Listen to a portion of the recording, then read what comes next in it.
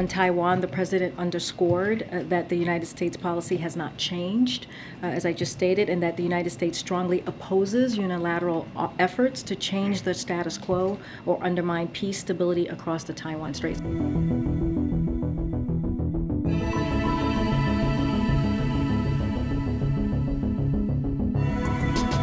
已经多次表明坚决反对佩洛西众议长访台的严正立场。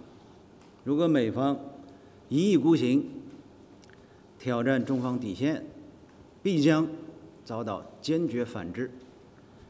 由此引起的一切后果，完全由美方承担。下一个。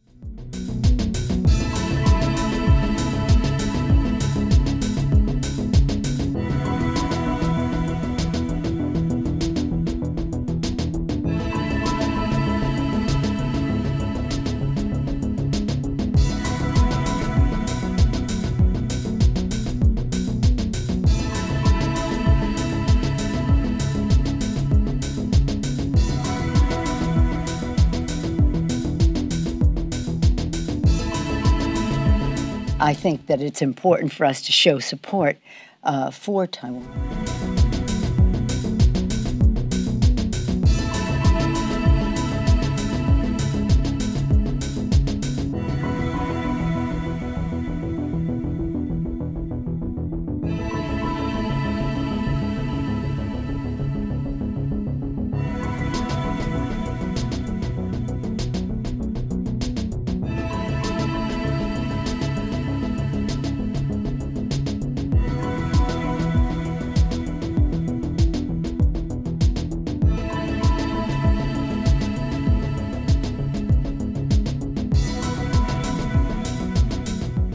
I think should Speaker Pelosi proceed with the trip, it would coincide with the 75th anniversary of the founding of the People's Liberation Army in China. We're likely, I think, to see an increase and a noticeable increase in Chinese airspace incursions in and around Taiwan in the event that she proceeds with her trip.